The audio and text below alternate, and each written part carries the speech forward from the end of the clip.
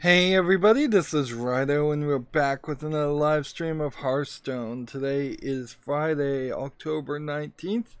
We're starting incredibly late. You know what? I think I just gotta own it at this point. Like, my insomnia just puts me basically in hibernation for fall. I've called it seasonal affective disorder, and probably it is. But you know, I'm doing work. I'm actually pre-recording footage for the end of the year stuff, but I am falling asleep at 8, 9, 10 in the morning, sleeping for 12 hours, and then waking up way late in the evening. Maybe my live streams should always be late in the evening. That's an interesting idea. I guess it really just is a matter of following the viewers, the few viewers I can get. But like, I wouldn't be super upset if this really did start somewhere closer to 7 in the evening. The problem though is doing Hearthstone, a 4-hour stream or a 3-hour stream can turn into an 8-hour stream pretty quickly, and then that's too late for most people. So yeah, I'm not happy with myself. Clearly, I'm sure other people aren't happy with me. On other news, I have been given access to the YouTube Premieres feature, which is a new feature where basically you're scheduling and trying to encourage more people to play, to specifically watch pre-recorded footage at the same time. If I turn it on all of my videos, there would be roughly 3-4 premiere notifications every single day. So I'm kind of thinking maybe I only do it for the first episode in the series. The idea, or at least how YouTube is selling premieres, is the idea that the content creator would be in the chat interacting with people as the premiere is happening. For me personally, I could never really commit to that, and honestly I don't know if very many content creators could agree to that. Well, I was in a weird position here where I don't think I logged in enough and traded daily quests, so this is what I get, is 350 gold quest, Hunter class cards, Druid class cards, Shaman class cards. As for the Tavern Ball, that's still done. As for the arena, I'm not gonna buy another run in the arena, so we can just jump into a game, I suppose. So yeah, I don't know. On the other hand, maybe I should just turn premieres on every single episode, because most pre-recorded episodes right now are getting 0 views. The slight danger there is that people would unsubscribe and I'd lose my 300, almost slightly less than 300 subscriptions, because people would get more notifications. Although that's such an insignificantly small audience according to YouTube anyways, I might as well just turn on premieres for everything. It's weird when YouTube gives you an option like this. It's like, do you want to be kind? Do you want to do what I personally think would be the right way to advertise without getting in your face? Or do you want to go the route of the sleaziest advertiser who probably gets more sales than you by just flooding the market? I could very well believe that by the time they're done experimenting with premieres, they put some kind of limitation on it, or only give it to the best of the best YouTubers anyways, but I guess I should just take advantage of it now. So yeah, my channel might get really annoying starting at the new year. I'm pretty much not going to schedule it. Maybe I'll do it for the end of the year content, but that's kind of it. It seems a little weird too to do premieres, because in all actuality, if the content creator is going to still be there then you might as well be live streaming for what I do. Like, it only makes sense if somebody is doing content that requires either a lot of animation or editing or cutaways or music modification or something. Like, you really would have to have a very edited video product to have to pre-record it and then do a premiere. And in all honesty, at any point you could have always had an edited product and then just hit play. Like right now could just be a video of me playing Hearthstone from several hours ago, and it isn't, but it could have been, and nobody would know the difference as long as there's somebody talking in the chat and somebody somewhat communicating.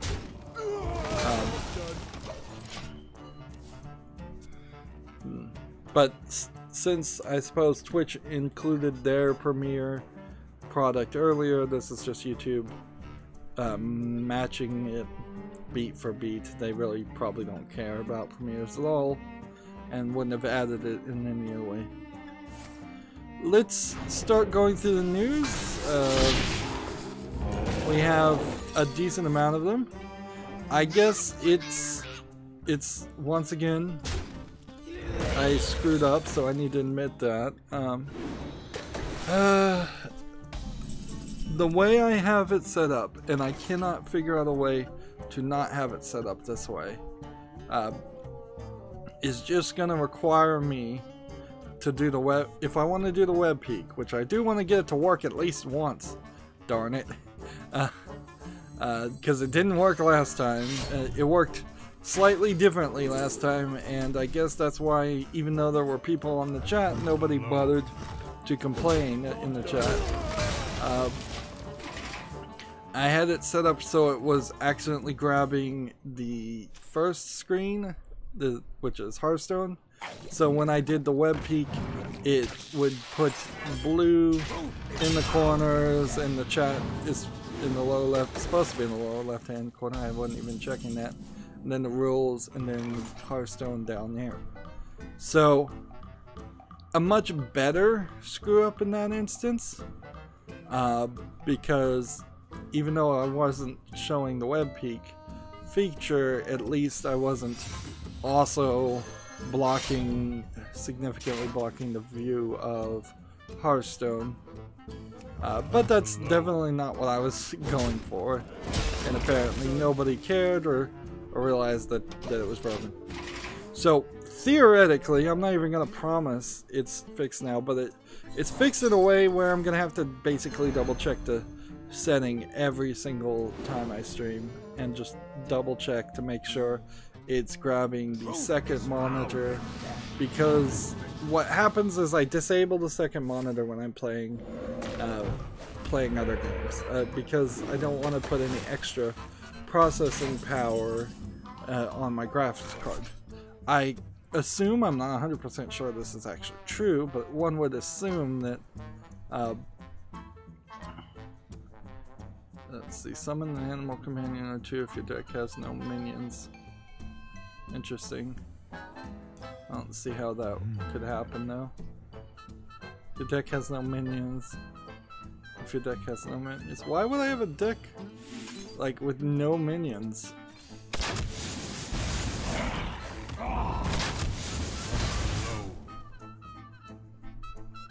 What does this do?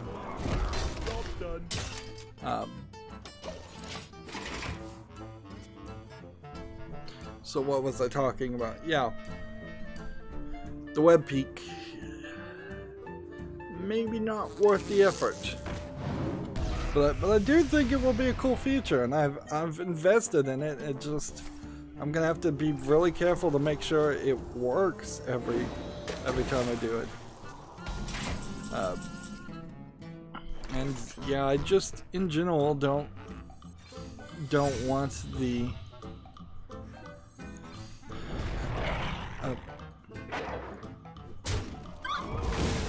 I don't want both monitors enabled on my graphics card when I'm playing a game. Now, I suppose for a while here, as I'm doing the wishlist recording, I can leave the monitors both enabled because the wishlist involves having 2 monitors enabled too, and that's not a big deal when you're just looking at web pages. I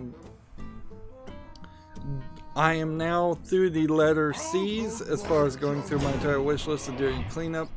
It's going moderately well, I would say, but not amazingly good. Because I, for the most part, don't have terrible taste and don't put utter garbage on the wishlist, that really has just kept the wishlist for the most part empty of anything that is just obviously a game that should have been removed. Which means for roughly 3.5 hours is what we're about averaging, I'm finding maybe 10 games to remove from the wishlist and maybe 5 games to put at the top of the wishlist because I'm really interested in playing those games. Which makes it slightly questionable how we would do this next year. I think there are some thoughts I've had, but nothing has felt amazingly like the right move. I've thought about perhaps doing a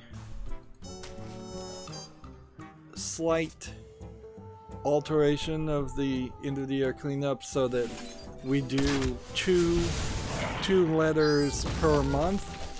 If I was going to commit to that, then in January I'd need to go back and do like the numbers and symbols,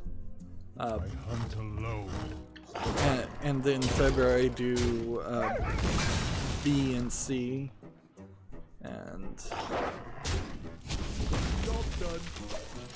like that's a thought that would break it up a little bit. How long can this go on?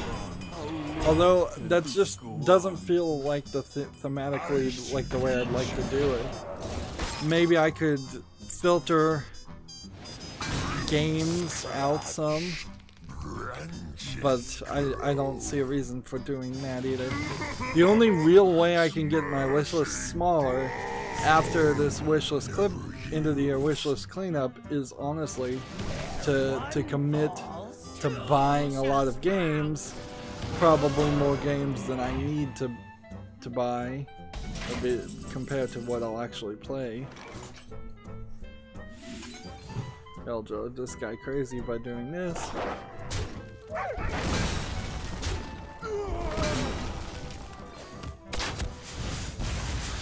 Okay, let's look at this first game. It feels like what has happened here is Steam has decided to they have decided to go a route of only approving the sex games or the games with nudity in them once a week or maybe once every couple of weeks even, because there are a lot out today. If they were going to kind of commit to some kind of internal schedule, they never actually admit to existing. That's probably an efficient way for the system to work, but it is also going to be slightly a weird experience. Let's see.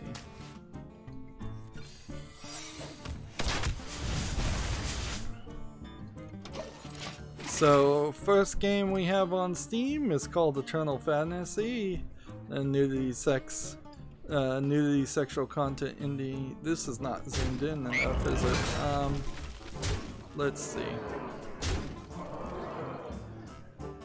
The zoom is totally wrong. There we go. That should be better, yeah.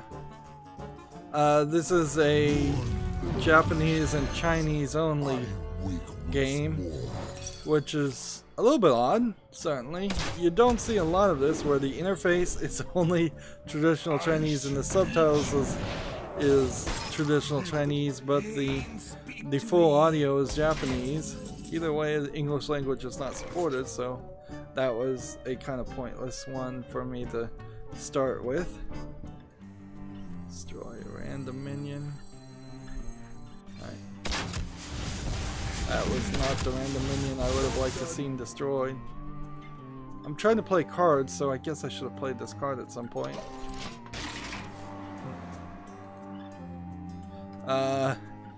Next game we have on Steam is Hidden Animals Photo Hunt Seek and Find Games.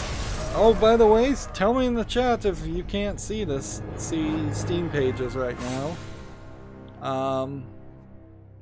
The idea of finding animals as kind of a hidden object game is a slightly interesting idea.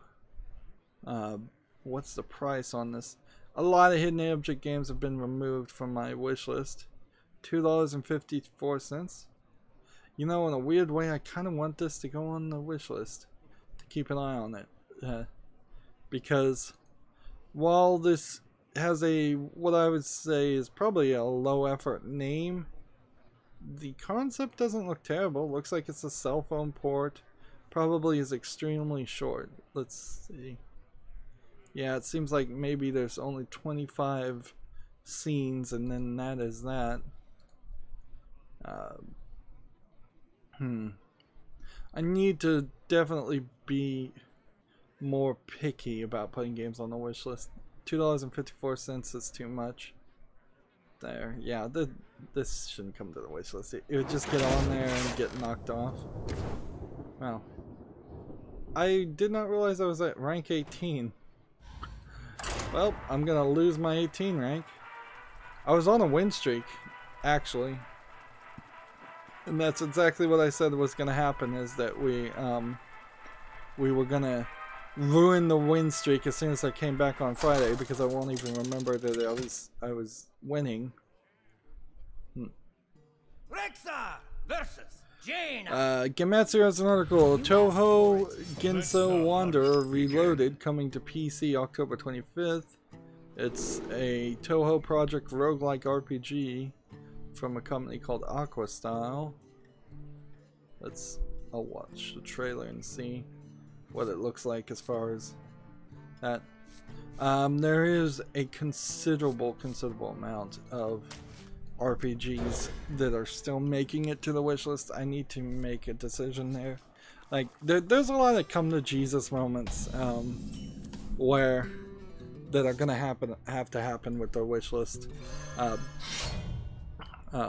or decision moments. I don't know why I've adopted that phrase, but there's a lot of decision moments where I'm gonna have to say, look, there's 50 RPGs on my wish list. There's no way I'm gonna cover 50 RPGs over the course of my entire lifetime, when so many of these RPGs are incredibly long, at minimum 60 hours, usually 100 hours. I need to remove all but the best of the best. Yeah, this one that I'm looking at that's just been announced it looks like it's for the most part just a dungeon crawler. So yeah. What was this called? Toho Ginso Wander Reloaded. Yeah, that's not something that really interests me, which is fine because it doesn't have a Steam page yet anyways, but when it does, I'll still not be interested. Let's go ahead and play this in the turn.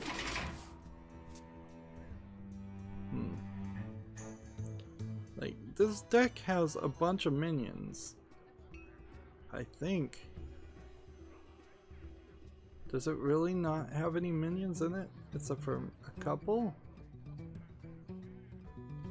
Spell, weapon, spell, beast. So if I could get the hunting Hunting Mastiff removed. I bet I added this card and screwed up the strategy of this deck. Because that is like literally the only one card.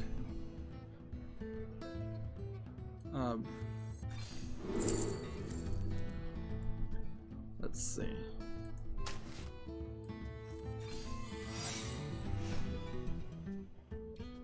Let's go ahead and start attacking here in the face. Next game we have on Steam, because I want to rush through this, is called Deliverance. It says it's a free-to-play racing game. This is probably an asset flip. Like, it looks relatively good. If this had come out several years ago, you would have thought, oh yeah, this is a AA development game.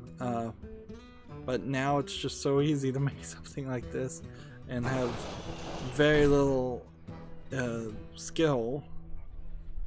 Let's see. It's free to play early access, so I guess the price is right. But you can pretty much guess that this developer hasn't developed anything else that's interesting. Let's see, we have a mixed reviewed game here. We have a positive DLC early access game called Dead Army Full Radio Frequency. We have something called Co-Manager Tycoon. And it seems like this game is from 2016 and it's still early access. That's a problem, certainly. Like, why don't people finish their projects? I hunt alone. Let's see. I don't think I'm gonna get away with getting through all the news super fast, though. Like, that would be very odd if I somehow got through all the news and daily quests was still needed to be done.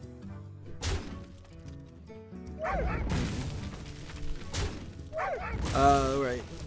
Game of Sutra has an article. Rockstar Games clocks an average employee's work week at 42 to 45 hours, which is still overtime, but not an incredible amount of overtime.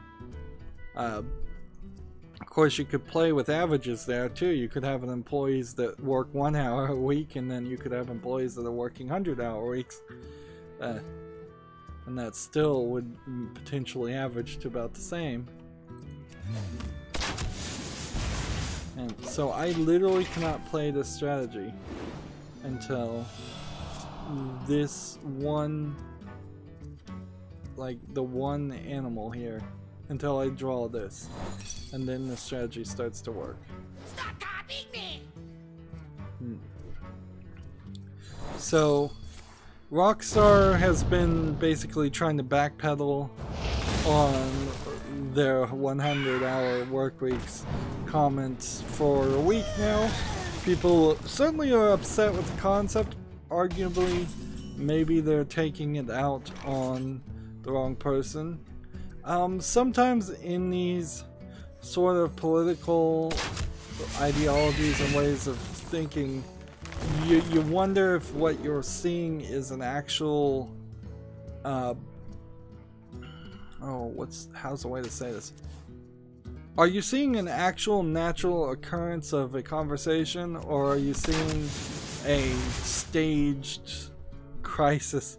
Like, I hate to use the phrase crisis actors, but I mean, I wouldn't be 100% surprised if it turns out that Rockstar, the person who said 100-hour work weeks from Rockstar, was asked specifically to say that, to bring up the conversation, then to act as the straw man that could then be yelled at and come back and say, you know what, you're right, I was wrong. I should have never said that, and we were gonna do better. Like, in the same way that if there ever is a liberal or progressive on Fox News, they are inherently a complete and total idiot and are not allowed or capable of making a cogent argument or a realistic argument, and they're just there to be beat up on. And the same way that if there is ever a conservative or right-wing person on CNN, they're there to be the idiot, to be beat up on, and never allowed to make a cogent argument, even if they were capable of making one. So, for as much as the story has been overcovered, which it really has, like, we generally, I would say all humans need to get away from listening to news stations that are taking a single slip of the tongue or a single statement and then expanding it into what has now been, it feels like 2 weeks of just constantly constantly bringing up and talking about this issue, when it really doesn't sound like Rockstar is too much the problem, unless there is a bigger underlying problem. And if there was a bigger underlying problem, then why aren't we getting that? See, the thing here is, if somebody had said 100-hour work weeks, and there was a disgruntled employee out there at Rockstar, they could have gone on Twitter and said, it just starts at the 100-hour work weeks. It just gets worse from there. In my capacity at working at the job, I was harassed, I was underpaid, I was overworked. I mean, whatever the complaint would be, you would think somebody else would come out with more of a complaint. When you see these articles that just kind of are focusing on one aspect that feels like it's tiny and insignificant, and there's no corroborating incidents, this feels a lot like a fabricated story or sensationalized story, and not something that really needed to have been talked about for that long. Moving on, GameIndustry.biz has an article, PlayStation delays Days Gone. The zombie thriller slips from February to April to avoid clash with Anthem and Metroid Exodus. So, we basically have been getting told for a while now that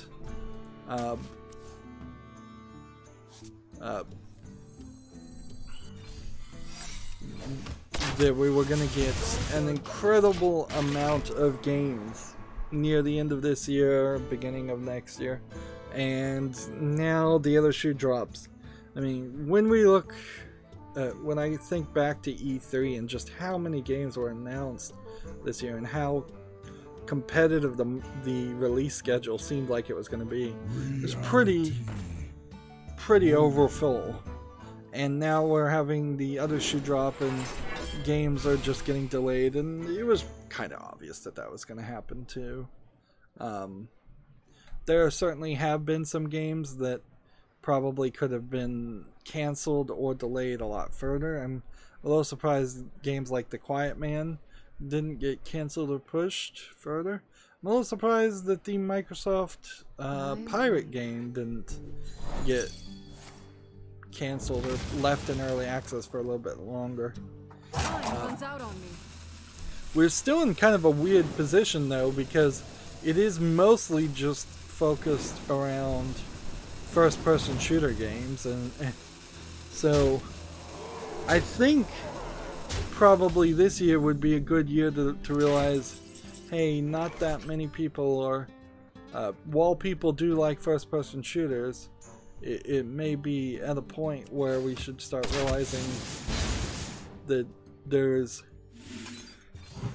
a level of people out there that also want other kinds of games. I hunt alone. I hunt alone. I don't know what to do. Still getting loose. And of course, all the AAA developers can make these days are first-person shooters, so I don't know how they can feel the growing desire for other styles of games. I'm hoping that plays all the hunter cards I needed to play. Good.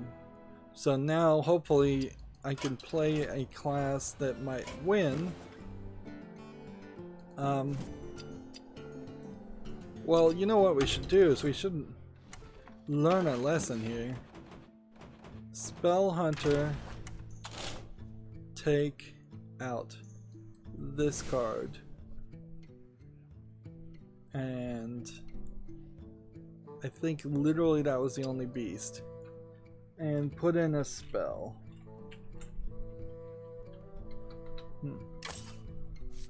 Let's see. For each time a beast, you play a beast this turn, add a random beast to your hand. That would never happen.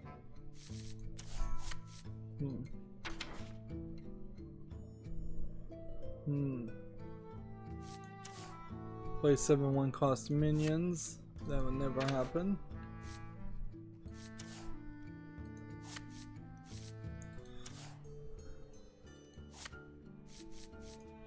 I'll just take a snake trap, I guess. So we'll make a slight modification to that deck so it actually works. We now need to play either Druid or Shaman cards. I think I'd prefer to play Druid. I'm hoping Druid will actually win. What would it be as far as Shaman if we're gonna play the other ones? I don't think I want to play Murloc. It would be even Shaman. We'll try it. Gamer Citrus has an article, get a job, Amnesia developer Frictional Games is hiring for a tools programmer. This is in Malmo, Sweden? Do you spell Sweden with 2 E's? I guess you do. Well, 3 E's.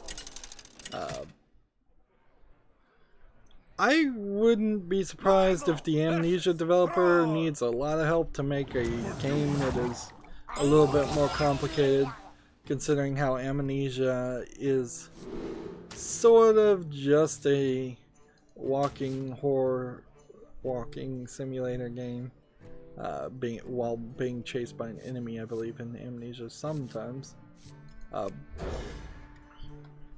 So I would like to see them take their success, whether deserved or not. I would kind of argue they got very lucky, and make better games. I think Layers of Fear, the developer Layers of Fear, in the same way, should take their success. And a lot of these horror games are getting success simply because YouTubers are streaming their horror games. And I'd like to see them use that to make better games. But possibly not in the horror genre. 2 damage to minion and overload. That one's immune from damage. That one's immune from damage. So I literally can't do anything. Alright, moving on. Let's see. This article's not important, so we can ignore that. We have a game on Steam called Cube Time, which looks like a simple, sort of a one-screen Unity game. It looks a little bit like Catherine. This is sort of what the game play of Catherine was, with less graphical interface. I'm very confused as to why you would want or need to paint certain sides or surfaces. Like, this kind of seems just kind of random. And looking at the screens, you have your very basic backgrounds of different colors. So this really would come down to, I guess, price. 59 cents for it. In all honesty, though, I guess I really cannot be in the business anymore of even considering to cover or play bad games, or games that are just short games.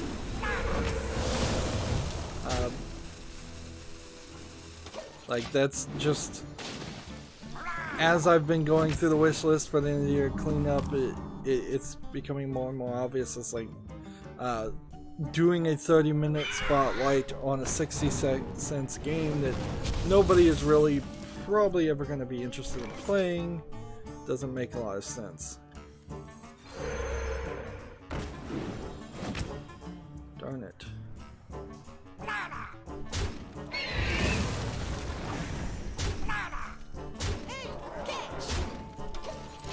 So yeah, that one can't make it to the wish list, clearly. It's kind of weird that every stream I kind of have to remind myself what my level of quality is and be careful to not let it slow down or lower. Let's see. 2 damage there. And this here. And this here. To do this. To do that. To do that. To do that. Now I may not be playing a ton of Shaman cards here, but I am going to get victories, and I like that too. We have a GameIndustry.biz article. EA and Activision's $79 billion games as a service growth. DFC reports shows both publishers' values have surged since 2012 as they increase focus on live totals. So, as video game developers, they suck, and video game players hate them, but the investors love them, and inherently this is more of an argument again against the idea of letting investors exist. Period, I guess. And stop. Like, that's really what it just comes down to, is that I feel like, particularly in artistic ventures, the fact that people who only want to use a company to make money and will inevitably try to do it in the sleaziest and dirtiest and most consumer unfriendly way possible should not be allowed to own shares in a corporation that is built around the idea of making entertainment or art. And I look at video games as more art than even entertainment. I guess I could go down further in this article, but there's really not a lot to see here. Games as services won't 100% ever die, but we're already starting to see the beginning of a backlash against games like that. Games with microtransactions are games as services, for example.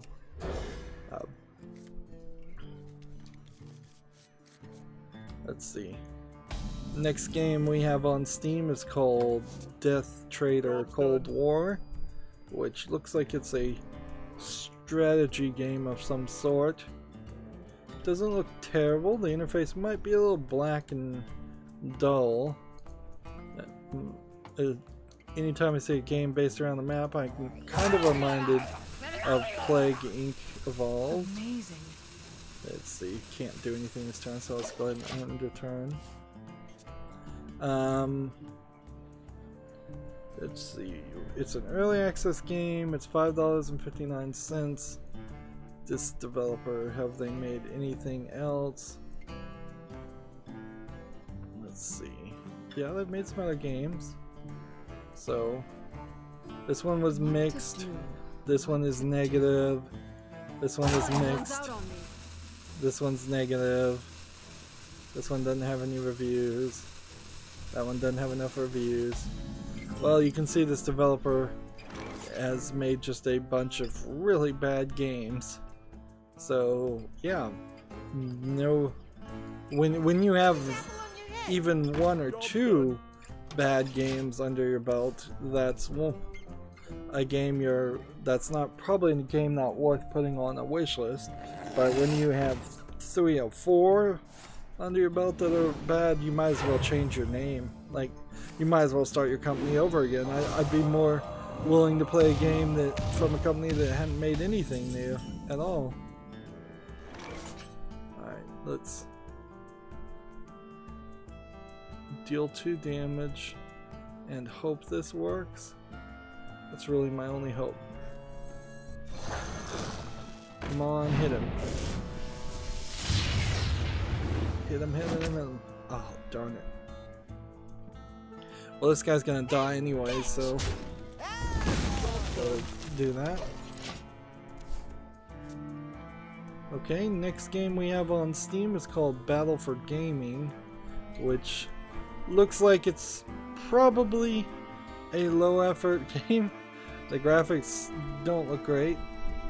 It's an interesting idea as a concept, having 7 guns around you, but this really seems like it's just you're shooting money at red bricks.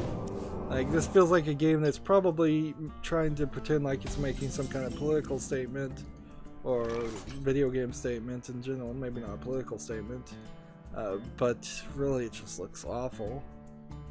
Early access, $6.15. Yeah, I would not pay $6.15 for this game. And I don't need to look at the developer and see if they made any other games. When I can tell from the game I'm looking at, I don't want it. Let's see. Attack here, then do this. Then in return. Whoops. I think we probably already talked about this article, but Variety has this article. Nearly half of all power gamers are parents, a third are women, so says study. This is the Modern Gamer study by the company Fullscreen, which I believe owns Rooster Teeth, so it's kind of an potentially biased release, so just to be fair. I'm not going to cover it too much here. If it is true that half of all gamers are parents, that makes sense, depending on how you define yourself as a power gamer. I believe the study defined power gamers as people who played 10 plus hours a week on PCs or consoles. So yeah. All it really kind of goes to disprove, I guess, is the study disproves the idea that there is a considerable amount of out of school, out of college aged people who are playing lots and lots of video games and doing nothing else with their life. The average human being does more than one thing and is not super obsessive. Now, ironically, a video game critic and a YouTuber who made their entire YouTube channel and career out of playing video games probably doesn't fall into the average category, and thus I do play a lot more than 10 hours a week, certainly. And honestly, my life balance is not inherently very balanced. While I'll occasionally do something with, like, building a Raspberry Pi or programming it, or do some Legos, or watch movies on Netflix or TV shows on Netflix, or just watch movies in general. The vast majority of my career is video games, and it always has been, though, too, so I've always been an outlier. I've always played way more than 10 hours of games a week.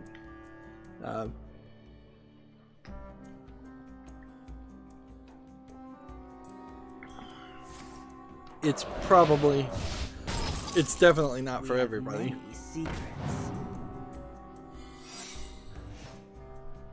Let's see, moving on. Next we have a game called The Unlikely Legend of Rusty Pup. This looks like it says it's an indie strategy game.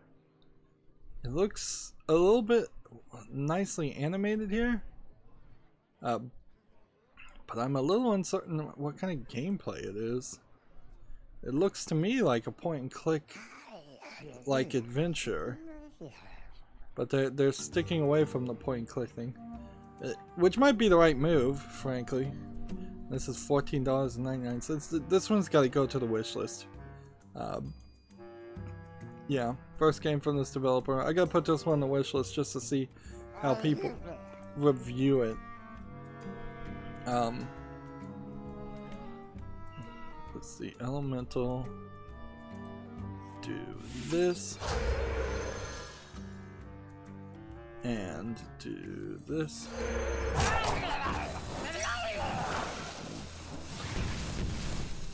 No. I screwed up.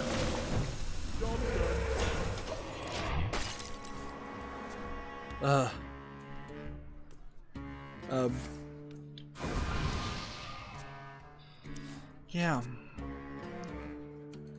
It's a pretty quick decision to put this game, The Unlikely Legend of Rusty Pup, on the wishlist, but my wishlist, I wish I had two, honestly. I wish there was one where I could put brand new games that came out in 2019 and 2018, and then at the end of 2019 I can... Ooh, well, I just closed it, so I guess I have to unclose it. What to do? What to do?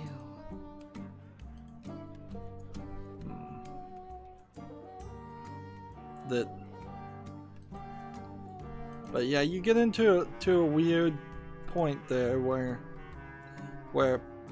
there are games I just want to have on what would be a watch list, and there's a slight difference there. I guess inherently I could start following new games, and then next year the following cleanup list would be a lot easier. I guess that's really how it should be done, come to think of it.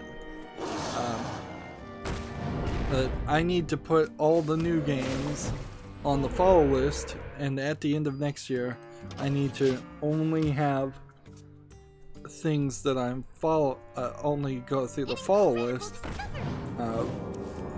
Unfortunately, what that would mean is the few VR games I have on the follow list would fall back into getting evaluated again.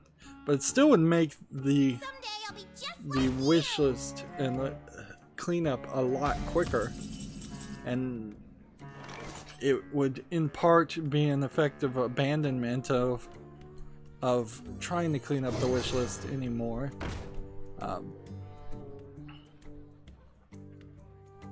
Which I might be cool with. Truth is my shield. Okay, so what do I want to do? Get rid of that attack here. Yeah, I think that is a much smarter move.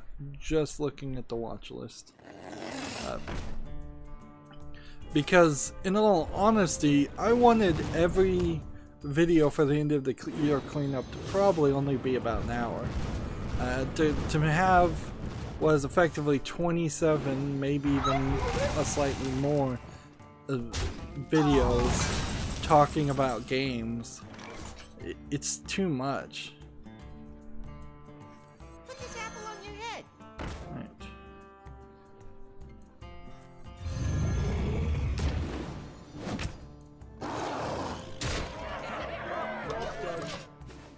Let's see. Next game we have on Steam is called the Watson Scott Test. It's a violent atmospheric horror, psychological horror game, it says. Still don't feel like these are zoomed in right. Take the Watson Scott personality test and discover your deepest, darkest fears. 30 multiple choice questions will tell if you're afraid of clowns, snakes, or something more sinister. I wonder if this is a real test or if this is just a made-up thing. Clearly, though, the vast majority of this game is just showing you questions. There was a game that did personality surveys and adjusted its game play to be scarier based on those surveys. This wants $4.34 for this game. That's basically a text game. No, thank you. Amazing. Break yourself upon my body.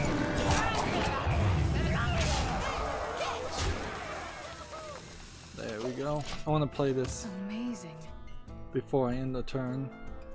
Science. So yeah, the Watson Scott test, not a game making it to, I guess, the follow list going forward. Yep. This is a very, very iterative process as it's going right now. I'm trying to figure out the best way, the most efficient way to get things done and make content and also do some background paperwork. So many YouTubers, and I am not an exclusion, complain about, hey, there's a lot of work that gets done in the background, and it's true. Now, arguably, a lot of it could be handed off to somebody else if you were making enough money. And honestly, if I was making enough money where I could even pay somebody a minimum wage hourly jobs, I would hand off a considerable amount of the work I do before I even paid myself. I think that would probably be the more efficient way. Of course, right now on YouTube I'm not getting anything, so zero. You could get 100% slice of a 0 cent, $0 pie, and you're still gonna starve to death. That's a weird thing I just potentially made up.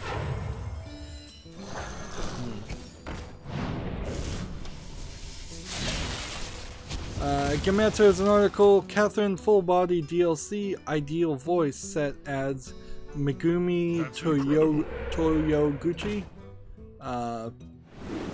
Not sure if the 8th voice actor option to voice Catherine and Catherine Full Body is Megumi Toyoguchi. So there's apparently several different voice actors who have voiced that they paid to record. I do not have a full understanding why you would do that. I know in Japan they love their voice actors and actresses, mostly voice actresses, I'd say more than the actors. Previously announced voice options included the original Catherine voice actor Miyuki Sawashiro, Mamamiko Noto, Ami Koshimizu, Io Yuki, Yui Hori, Kana Asumi, and Haruka Tematsu.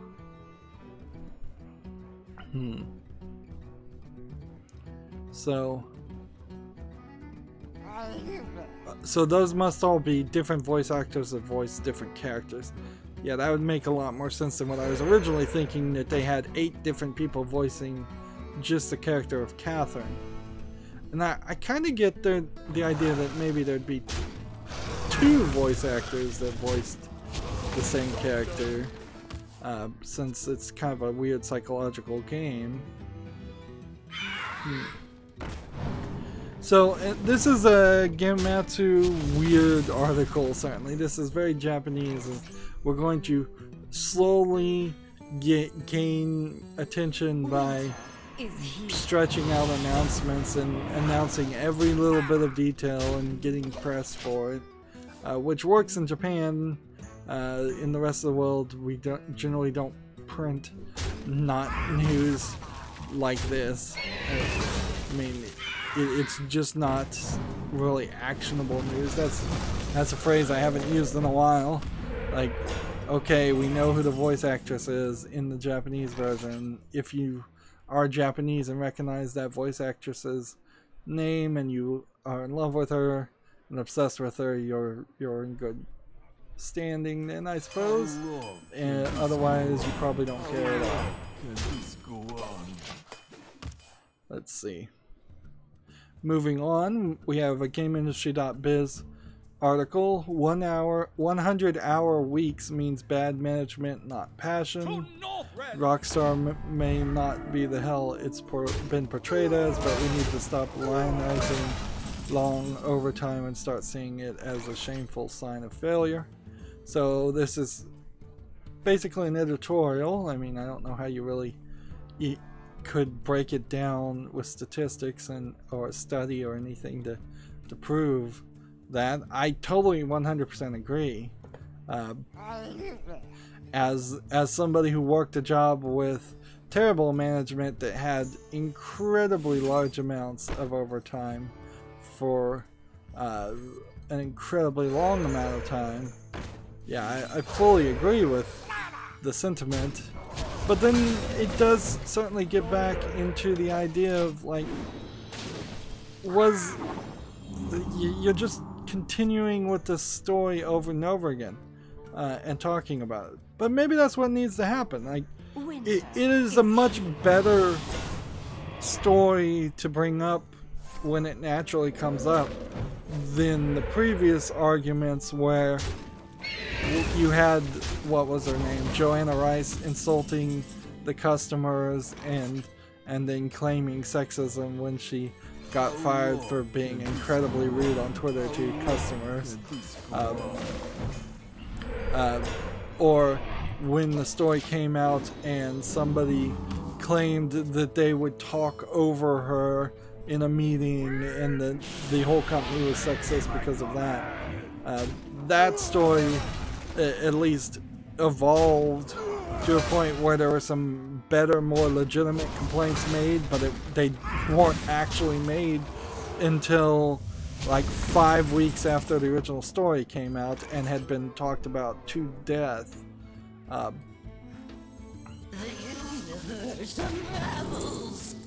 Let's see.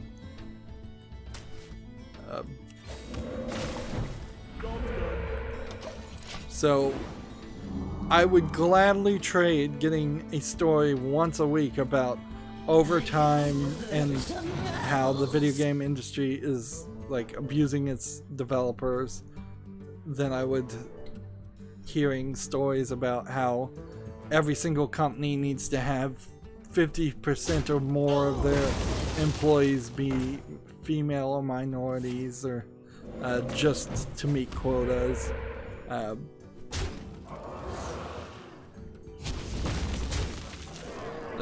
There is certainly an issue still of a lot of people out there are working a lot harder jobs a lot longer than programming, but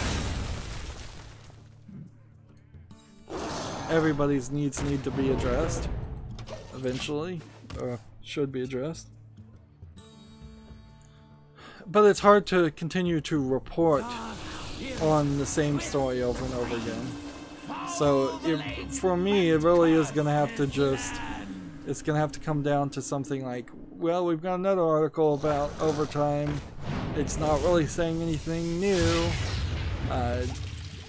It's been forever known that people were getting overworked in the video game industry.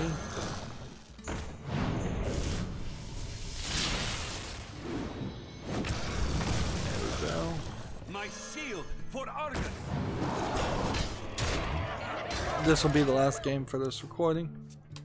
We have a game on Steam called Little Elf. This is a simple casual game that throws a game of chess. Or I imagine this is supposed to say chance.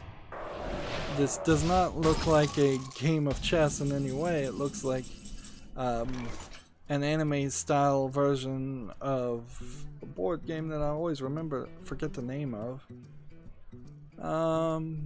Let's see. It says it supports quite a lot of languages, basically all the languages. Let's see. 40% off for 59 cents. There's no reason why this game would make it to my wish list. And we have a developer who's put about 4 games on Steam, and well, 3 games, and none of them have been reviewed enough to make sense. Now, Steam's review system is also slightly in question because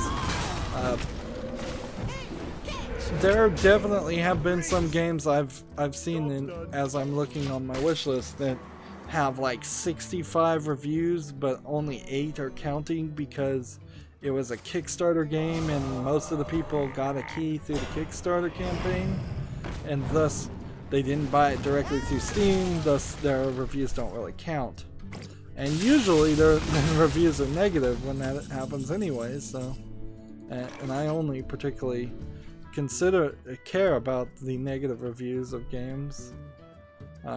If a game is reviewed highly by somebody, that's usually not information that helps until I see roughly 10 to 20 positive reviews to counteract one negative review. Gematsu has an article, the game Concrete has been delayed to spring 2019. It's no longer planned for 2018. Pretty much you can guess, unless there's a hard release date, there's about a month, I would say. If you don't get a hard release date for a game by the time Thanksgiving happens in the United States, November 25th, I believe, is Thanksgiving. I should know that. If you don't get a hard release date by that time, your game is going to be delayed. Concrete, in particular, looked kind of like an artsy game that had a weird, questionable gameplay style.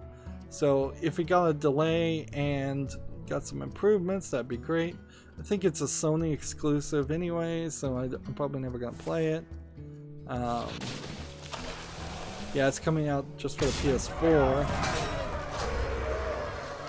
So, not a big thing. Oh, the game is called Concrete Genie, not just Concrete.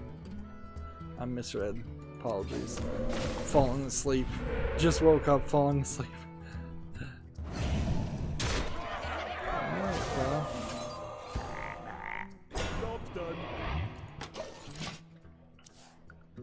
I'm probably gonna win this. Warriors of the frozen wastes. We already talked about it, but Days Gone.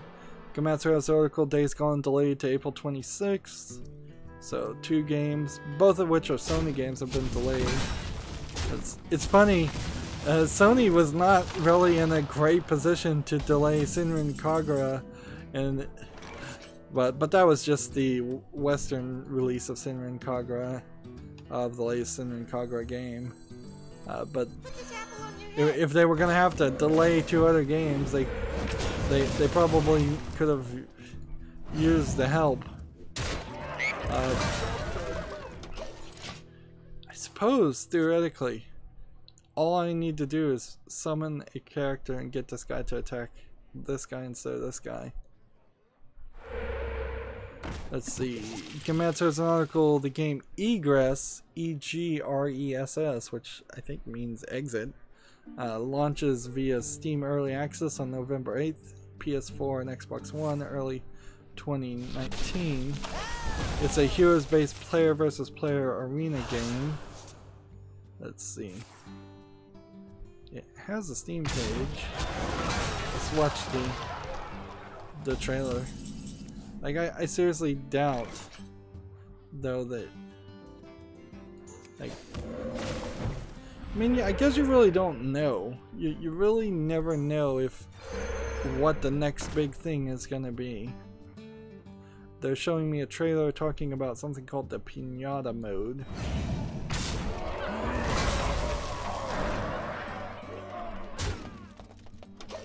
And that was all the trailer showed, was a cannon and a pinata.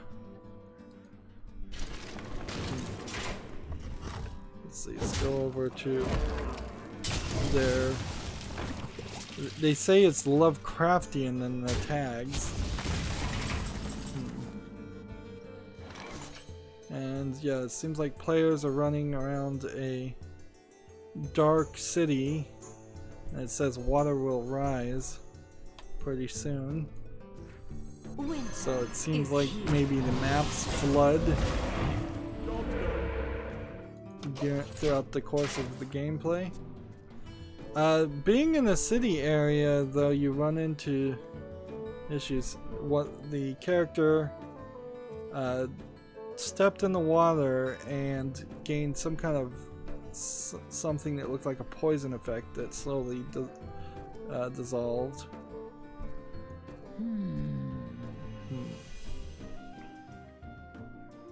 This game does not look very fast-paced or fun.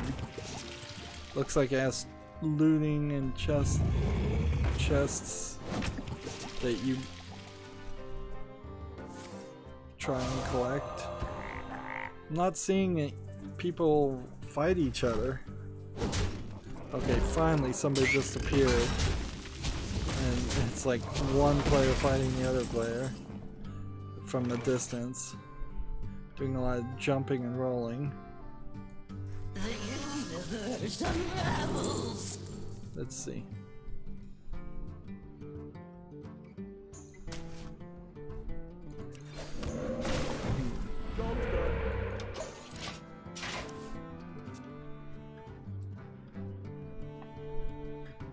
Yeah, this game Egress does not look interesting at all.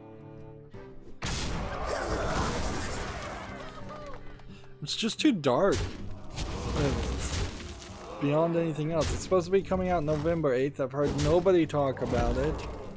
It's from a developer who made a game that was mixed reviewed previously in 2016 called Beastarium.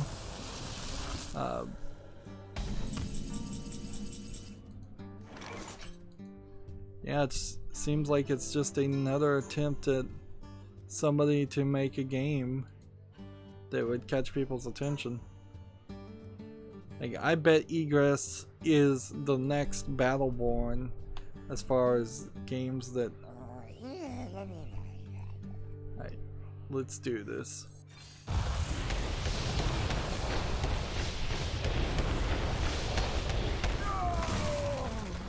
That didn't work too well.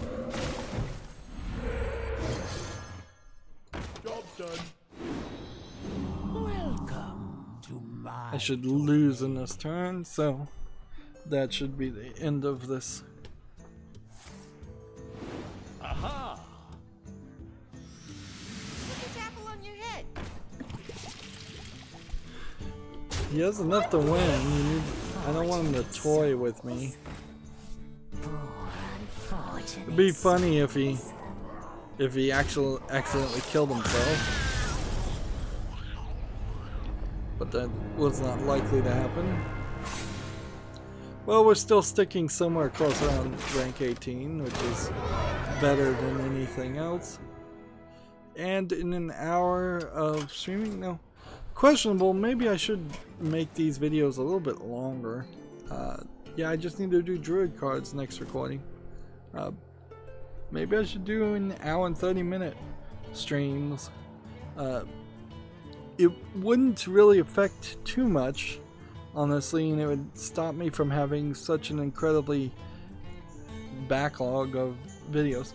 By the way, there was one video that did come out on Twitter and had the thumbnail, so I'm thinking what happened is there was a glitch months and months ago that nobody noticed in the algorithm, and because of that, I literally just have to wait out the bug and it will fix itself. So hopefully by the time January runs around, everything will be fixed. Theoretically, I guess everything should be fixed somewhere mid-November. Anyways, that's going to be it for this recording. As always, I ask you to like, share, subscribe, comment, and watch every second of my videos. If you want to friend or follow me on any social media sites, there's a bunch of links down below in the description box. And if you want to support me, you can friend me on Steam, gift me a game, or support me through Patreon. Thank you for watching. Have a good evening.